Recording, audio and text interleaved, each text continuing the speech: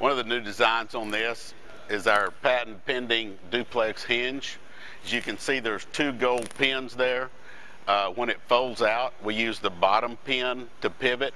This gives us 30 to 40% better down flexibility for rough terrain, terraces, where your disc is still in the ground and working.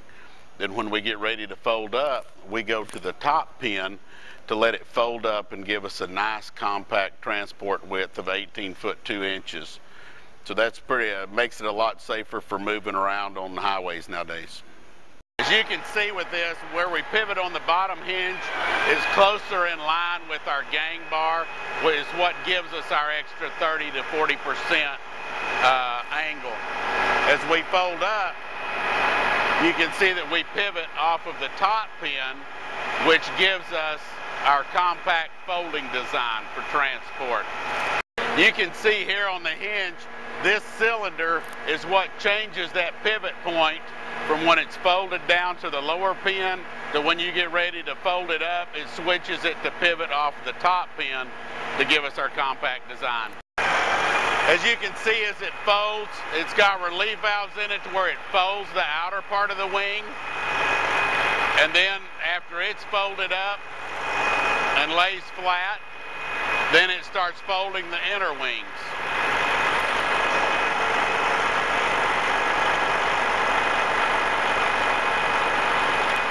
This has helped us go from on our 45-foot disc from a 22.5-foot transport width down to 18 foot 2 inches on a 50-foot disc. Like I say, it helps with the transportation from one field to the other.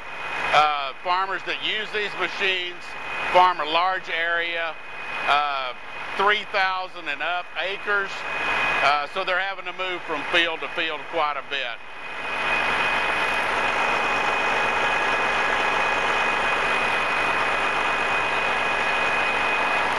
As you can see, as it folds up, we're down to 18 foot 2 inches transport width, 13 foot 11 transport height.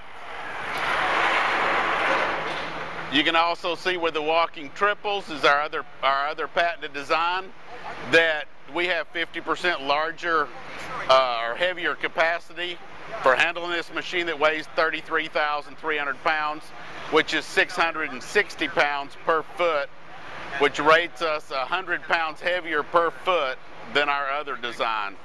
It also makes this the heaviest disc in the industry for its size. As you can see, the 1550 disc, the 50-foot width, folds up to a nice transport width of 18 feet 2 inches. So you're not talking a whole lot wider than what your tractor is that you're pulling it. Makes it safe and easy to transport down the road. The height is 1311, which is under legal, 14 foot's legal height, so you're a little under that, so you're safe to go there also. These are being built right now, so they are available. See your local dealer and get more information, or you can go to the website and pick up some more information.